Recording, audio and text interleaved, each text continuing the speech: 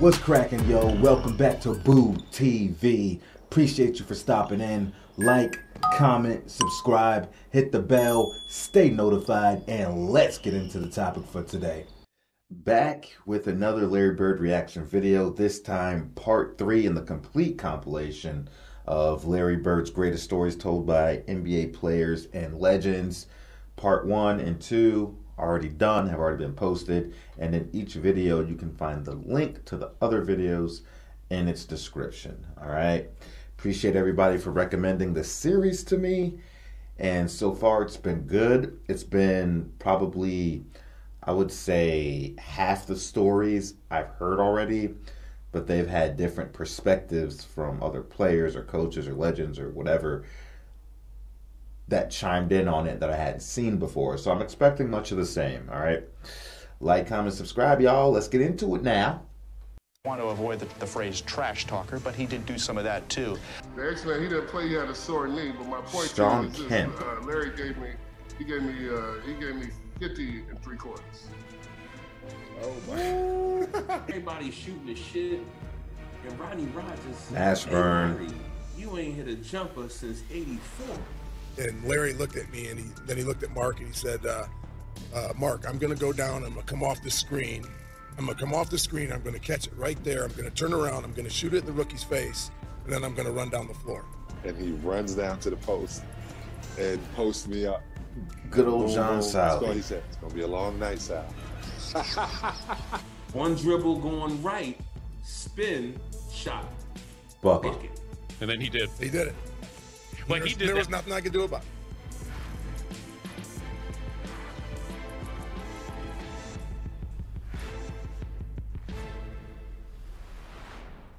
I want to avoid the phrase trash talker, but he did do some of that too.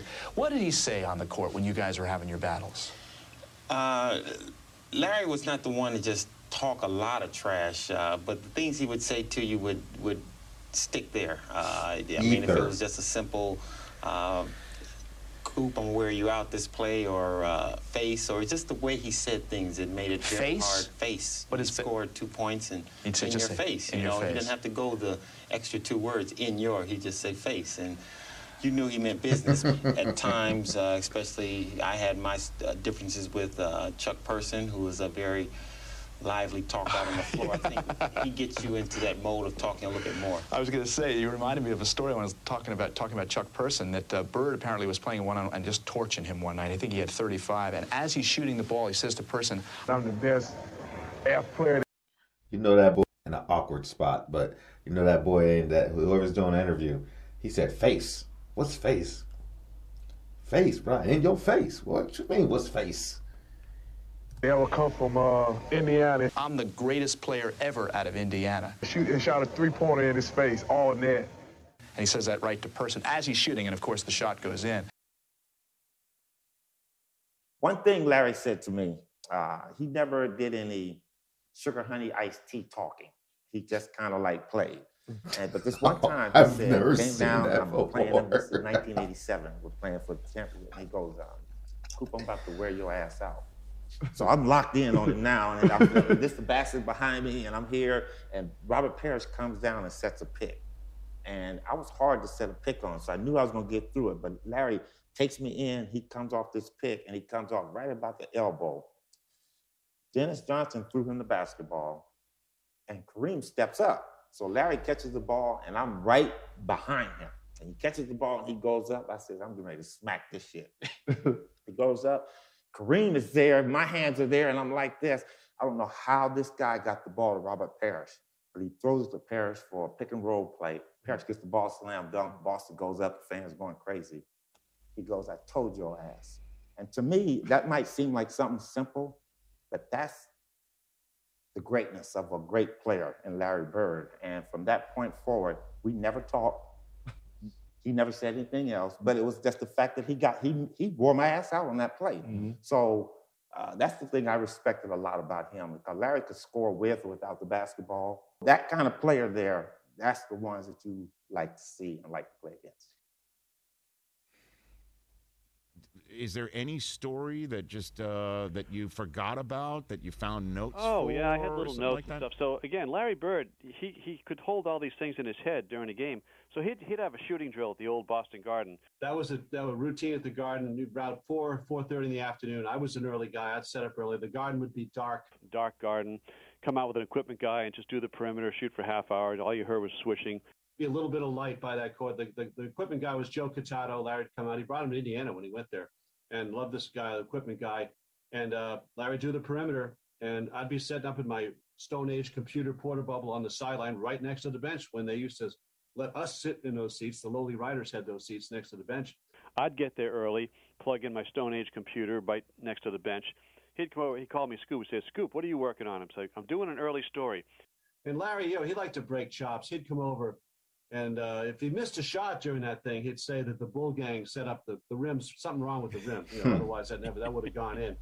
And he'd come over and he'd say, what are you working on, Scoop? And I'd say, well, I'm doing an early edition newspaper story about your free throw streak. He was coming up on Calvin Murphy's 88 consecutive Dude, look at free that throws. finger. You were approximating the NBA record for consecutive free throws, Calvin Murphy at 88. So don't miss one tonight, or I'll look bad in the paper. It's going to look stupid if they open it up tomorrow morning and you miss when I'm writing about the streak. This is how it works. Sure enough, first half, he goes to the line for two, and the foul line is lined up right where we're sitting if he looks over. He's at the line. He makes the first. He looks over and winks at me. He looks over and winks at me before he makes the second. I mean, guys don't do that today. But he was always thinking about these things. It's like paying off a bet in the middle of a game. He was doing two things at once. First made it to the NBA. Who was the first person to bust your ass? Man, I'm gonna keep this real with y'all, man. My ass got busted real early, man. I came into the league, man. I was 19. So, real quick, if anybody's been following, there was news that dropped about Shawn Kemp being involved in a drive-by or shooting of some sort. I recently read that he was shooting in self-defense. Somebody broke into his car, stole some belongings, including his phone. He was able to track his phone, found the guy, confronted him. The guy started busting shots, opening fire on Shawn Kemp, so Shawn Kemp started returning fire. That's the latest I heard about the Shawn Kemp situation from his lawyers. All right. Just wanted to throw that in there. Kemp was a bad man. But he made a return to the league. Ooh, I think he did a stint with Orlando Magic, and dude had put on like 700 pounds. He was just like a walking blob. You know how some of them vets, man, they play you to the T, man. I got played down in Boston one night. We was playing Boston Celtics. So the great Larry Bird, I didn't really know much about, I'm from Indiana. Larry's from Indiana. I knew about the history of Larry, but I didn't realize how he really got down. When we got to Boston that morning, I knew something wasn't right. I saw an X-Man, and he was limping around the court a little bit like he was sore. I figured he'd be all right, Xavier McDaniel.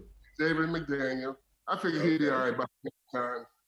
I go to the game on the early bus. I get there. They come out on the court. They say, hey, Shawn, you starting tonight against Larry.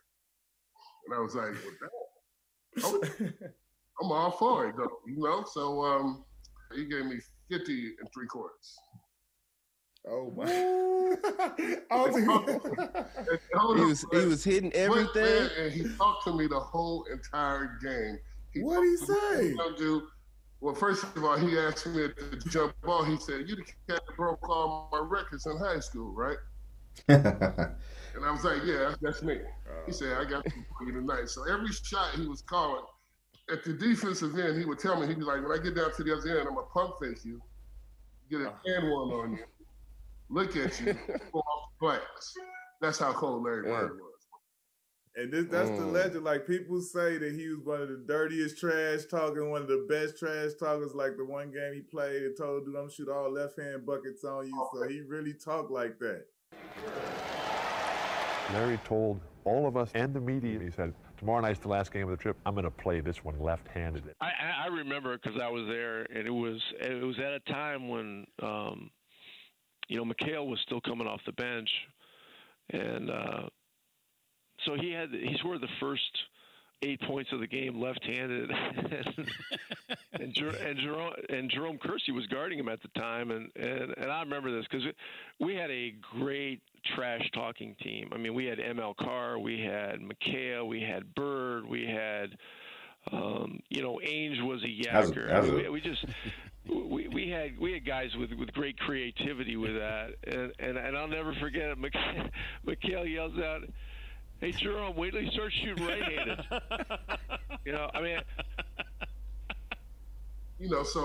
Being from the streets, man, I was to the point of like, look, I'm gonna foul him so hard that he's basically gonna take his will. He started shooting the ball with his left hand, man. I was trying to foul his right arm. Glass runner. With his left hand, banking it off on me, looking at me, still out of slapping bounds. me on my butt and everything, man. Tell me everything. Everything gonna be all right. That's something that he didn't hit you. He didn't hit you on the butt. Now I got to fight you. And then Larry, he actually invited me to his house that summer after the game, man. He told me, he said, that's the best defense I've seen so far, the best effort. I gave you still competing. 50 and 3/4, but that was the best effort I've seen in a long time. You had to guard Larry. What was that like? The worst thing was when you guys ran pick and rolls because Kevin or you or Chief. Chief came up and it was a quick pick and roll with a slip. So when I first came over my rookie year, I remember you were talking about '86. Remember the game my rookie year, Mark Aguirre didn't want to play against the Boston Celtics for whatever reason. Celtics bring it up court to Larry Bird from 3. Dang, boy, pull up, boy. Told y'all, man. With 4 seconds to go. You just pull up on me. Celtics lead by 1. What you gonna do about it? Could have been called birditis. Yeah, traded match. So I was, I think, at that point, the third small forward, and Larry gave us 50. Try again, he's short, and Larry Bird, an enviable pass right there. Easting finally misses, but Bird does the long arms. Bird gets a 3 points and 3 How points. do you leave Larry Bird that open, man? Larry Bird. Like, that's just disrespectful. To go. Ellis goes. Larry Bird with the left hand. Bird, 3-pointer. Count it. Game for Boston. Larry Bird only needs 5-4 with 12 seconds. Bird, 3-pointer. Count it. Next year, for whatever reason, somebody else didn't play again. He just stepped through. I was starting, and I go, okay, do you want Bird or McHale? Oh, great choice. And I was going, isn't Walton starting? Like I said, there were a few of those, and I'm just looking at the defender. He's just looking at Bird like, I dare you to shoot. You dare Larry Bird to shoot? How many times Larry got to tell y'all? You're going to have to get closer than that. I was listening to Jamal Mashburn on a podcast the other day, and he C-Web. was talking about when the college players were practicing against the Dream Team. Have you heard the story that he was telling? No. To play against the Dream Team. This was the legendary game where the college guys came in and Chuck Daly let y'all tear their ass up, and as soon as y'all started getting back, he ended it, right? Chuck Daly had scheduled a scrimmage against a select group of college players. So yeah, so funny. So when we got an invitation, it was 8 of us. It was myself, Bobby Hurley, Mashburn, Houston, Chris Webber, Rodney Rogers, Eric Montrose. Shout out Rodney Rogers. Was a great player. Yeah. And Grant Hill was on that squad. I think it's gonna be a good matchup. There's no advantage on either side. For the college players, it was a chance to see how they'd match up against the world's best. So we get to La Jolla, Okay, San young Diego, Nash. and we check into the Marriott. We go up to our floor, and we're walking in the corridor, and we see this tall white guy coming down the hall. And I'm like, damn, that looked like Larry Bird. So Larry Bird coming down the hallway, me and Chris Webber, and Larry Bird, you don't realize how big Larry Bird is until you stand up close to Larry Bird. Everybody says that. I hear so many people say that. It's like, dude, you don't even realize how big Bird is till you see him in person. Hashtag Big Bird. Can you show me how to get to Sesame Street? Larry Bird, legit 6'10". Nah, real talk. When I first stood up against him when he was coaching the pace, I was like, damn. So he walked by us and he says, y'all those college guys? And we was like, yeah, we the college guys. And then he said, get some sleep, young fellas. And he looked at us and he said, get some fucking rest. It's gonna be a long week, and walked off. And we was like, what the hell? Larry, What y'all got us into? yeah, I'm like, okay, you know, we like, all right, what's going on here? I wanted to say what's up, and he just gave me like this, like, dang. Yeah. So the next morning, we get up and we go to practice, and Roy Williams is our coach, but we only got 8. So we like, how are we practicing? And what are we practicing for? So we spent, I want to say, an hour doing the 3-man weave. And I'm like, what's going on here? Then they bus us to another location where the dream team is practicing.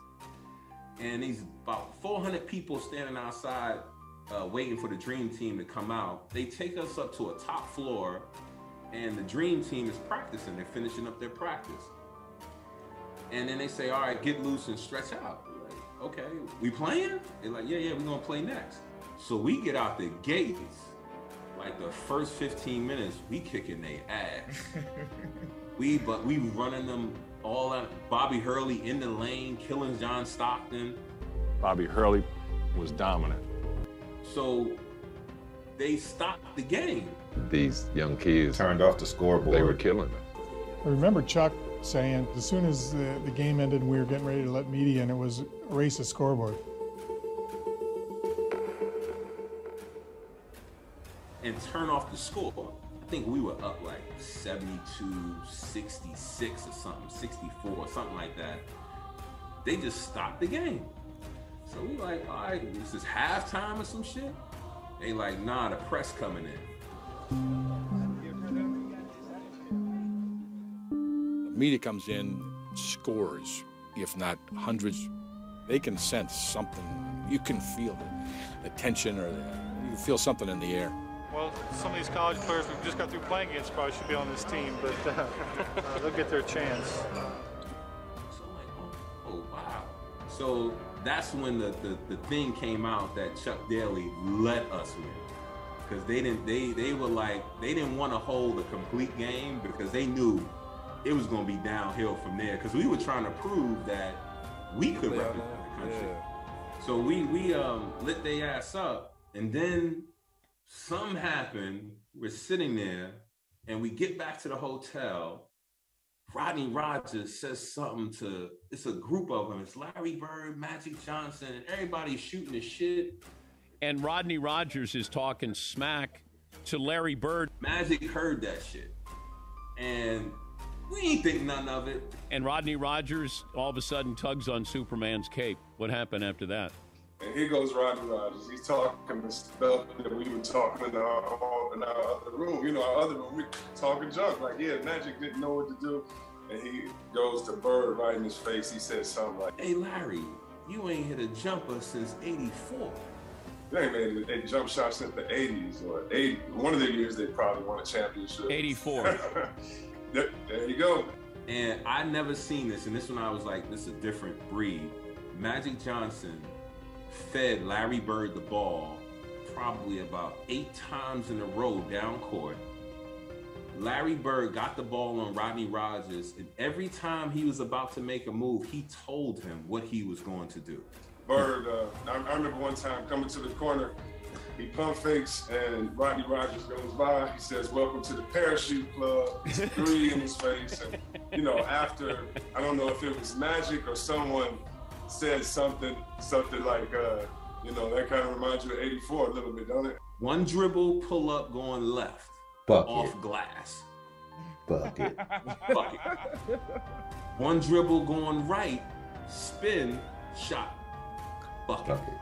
He scored 9 times or 8 times in a row, left the court to go lay down because he couldn't sit on a bench. He had to lay down because of his back. And said, young fella, look like 84, huh? Last time he made it. So I'm sitting there and I'm like, wow. It was funny, the first time that I played in my rookie year, I guarded Larry Bird, and it took me about 10 minutes to realize I should be probably guarding him instead of staring at him. You know? And he came down, it was funny, he came down one time, and Mark West was the center on our team, and Larry looked at me, and then he looked at Mark, and he said, Mark, I'm going to go down. I'm going to come off the screen. Thunder. I'm going to come off the screen. I'm going to catch it right there. I'm going to turn around. I'm going to shoot it in the rookie's face, and then I'm going to run down the floor. And that's exactly what he did. And I'm sitting there. That just happened. But did he talk to you, or you weren't good enough? Through me. He never addressed me. I love that. Yeah, because you're a rookie. He wouldn't talk. I could imagine. He had no time for me. He just talked right through me to Mark West and told him what he's going to. Like, I wasn't even there. And did Mark West go on? Mark was like, all right, okay, yeah, all right. You probably will. And then he did. He did it. But there was nothing I could do about it. I get a charge when I tell somebody on the opposing team that I'm going to hit the last second shot and then do it. That's what it's all about. Larry's open. 1, 3. Yeah! I remember the Portland game. I think it was Super Bowl Sunday. We were playing the Portland Trail Blazers. He had like 52 points or something like that. We were down 3, and he's a remarkable, crazy three-point shot. He was leaning, and I was like, there's no way he's going to hit the shot. DJ again to make the inbounds pass. The double team and Bird. Larry, fake, fall away. Double team corner, fading. He's leaning. And drifting out of bounds. That was amazing. I was a Celtic fan growing up. I'm thinking I'm going to be a Celtic, And then, they pick Len Bias, and I got to go and play against Larry and those guys. It's something I've watched my whole life. I turn around, and Larry goes, "What's up, Sal? What's up, Larry?" He goes, "You ate it." "Yeah, man." He goes, "Y'all not double teaming?" I said, "Nah, just me on you." He goes, "For real?" I go, "Yeah." Yo, mouse in the house. And he runs down to the post and posts me up. And boom, score. He said, "It's going to be a long night, Sal." And Larry with a long Mouse in the house, baby. Y'all better send a double. You mentioned, you triple. talked about Larry Bird, and there was that one moment where I'm not sure if Isaiah lost his mind or it was just the truth, and Dennis Rodman said, Larry Bird's just another white boy. He's a good player, but he's it's basically because he's white. I think it was 86, 87. So we was playing Boston Celtics in the Eastern Conference Finals. So they gave me the task of guarding Larry Bird. Guarding Larry Bird. I'm like this 25-year-old rookie in the league. They said, "Dennis, you have to guard him." And I'm like, what I'm saying, guard him. So that was my whole job, to guard the toughest guy on the team, on the other teams. So, so I'm guarding him. And every time I turn my head, he's over there in the three-point line. He said, "I'm over here, Rook." I'm like, I got to go out there and run out there like a dumbass. Let's go out there, try to contest him. He'll hit the three. I'm like, okay, that's this. So that's like game 6 in Boston. So I made the most wrong decision that as a person can make. The Celtics, as they always do, find a way to win down the stretch at home. 117 to 114. Larry Bird scored 37 points, 9 rebounds, and 9 assists. The Pistons had lost to the Celtics in 7 games in the 1987 Eastern Conference Finals. And in Detroit's locker room afterwards, the questions were about the superstar who dominated them again. And then things got complicated. It starts because an unsophisticated Dennis Rodman is asked about Larry Bird, and let's be real, it's probably the first time in Dennis Rodman's life that a white guy tuned him up on the basketball court. Yeah. Dennis Rodman just went to Larry Bird University. Larry Bird was the god in the NBA. He's like the great white hope. At that time, I didn't know any better because I was so used to being in the projects back then. So after the game, I said, asked me questions. How do you think? What do you think about Larry Bird? And I said, if Larry Bird was a black guy, he just would be a regular old basketball player. And I didn't realize when I said, The funny thing about it is just the fact that, Rodman was in his feelings. At that time, Warren was in his feelings. It was after a game. And, Isaiah took the heat on. Yeah. And that's the thing about being a captain of your team. You're going to take the heat you're going to make sure that you protect your players. I know what I was saying because I was so young and stupid. I said if he was black, he'd be just an average basketball player. Yeah, you got a lot of flack for that. Yeah. Oh, yeah. You got a lot of flack. Yeah. Like it was yesterday. I'm just saying that's actually what I said back then. Now, I could be wrong, but I think Isaiah Thomas doubled down on Rodman's comments, if my memory serves me correct. But I'm not I'm not completely positive. So that's probably why he caught flack too, if I'm correct, is that he doubled down on it. Someone ran over with that comment and asked Isaiah Thomas, your teammate said something. Do you agree with it? And Isaiah did a great job of protecting him. It wasn't the fact that it was any disrespect to Larry Bird and his ability. It was just the fact that, you know what, he's a player. We didn't want to look at color. So the thing is, he's a good player. Remember, you said here's the great white hope, but it was just the fact that when you look at it, I was like, that motherfucker bad as hell.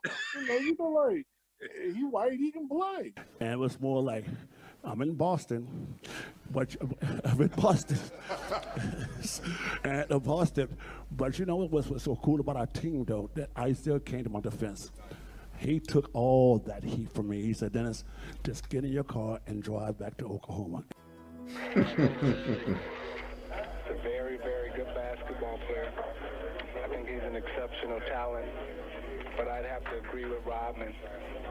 If he was black, he'd be just another good guy.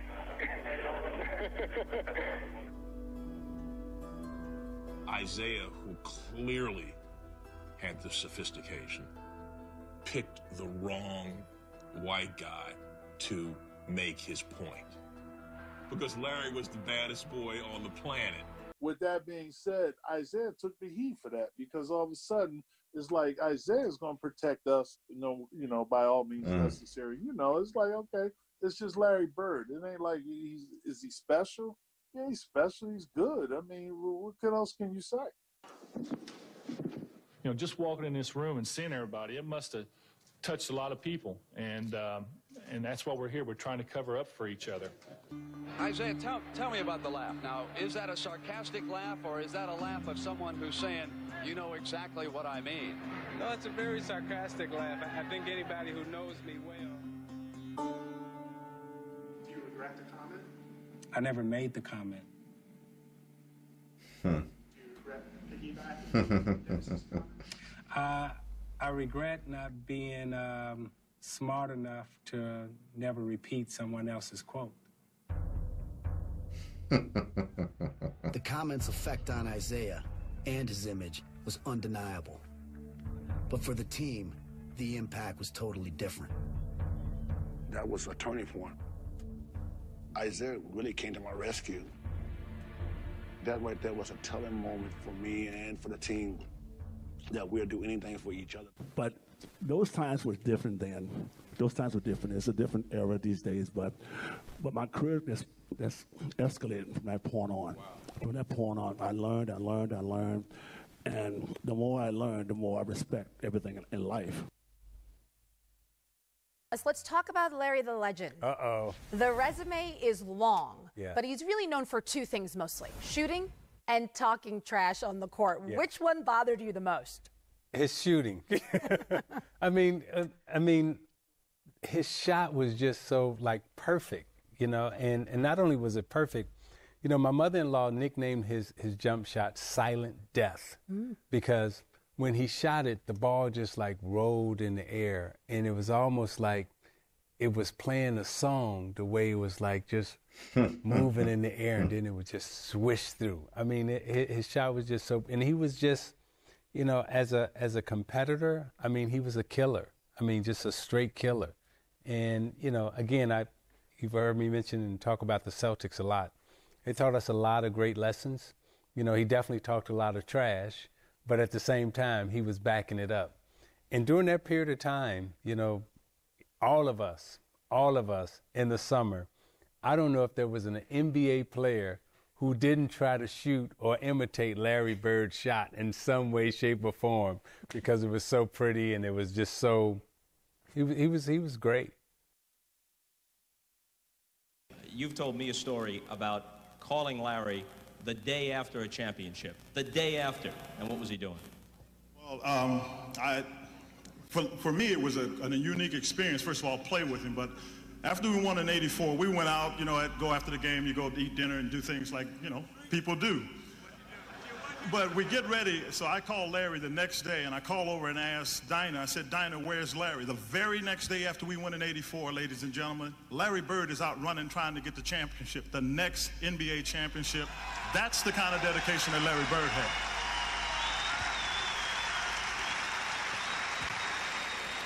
Go ahead. That's probably true. But I probably felt so bad when I got up, I had to do something to start feeling better. Dude, there's a lot of new stuff in that one that I hadn't seen yet, or bits and pieces that were added to it that I didn't know was part of that story. And it also provided some video footage of some of those events that they were talking about that I hadn't seen. I really wish we could get extended video of the college players versus the Dream Team, either the original game where they shut the shot clock off and the press came in, or the ass beatings that the Dream Team gave them the following day or the following week. I would really like to, check that footage out, get my hands on that. That would be crazy. But yo, it's crazy how much fun Larry has with the younger players, the rookies. He be coming at them with straight up trash talk and giving them that real true welcome to the NBA. Big Bird, Larry Bird, welcome to Sesame Street. That's what he should start. That's what he should have been telling these fools after he kicking their ass on the court. Welcome to Sesame Street. I'm gonna do this, I'm gonna do that, I'm gonna be over there, meet me there, I'm gonna jade a shot in your eye. Do it. Bang, shot going. Welcome to Sesame Street. Yo, Larry Bird is like freaking Dark Side with the Omega beams, just straight burning these rookies, bro. Not just the rookies, he was burning everybody. But I love the rookie moments because these rookies really don't know what's coming after. They really don't. They really don't. And he just be with the Omega beams, torching them inside. I love it. Again, more savage stories from people around the world of Larry Bird. No question about it. Appreciate you guys. Thanks for hanging out. Thanks for watching. Thanks for the recommendations. And I'm going to go ahead, chop this one up, get it edited, build my thumbnails, upload it to YouTube, and then here soon, crank out part 4 and see how it all wraps up. Take care.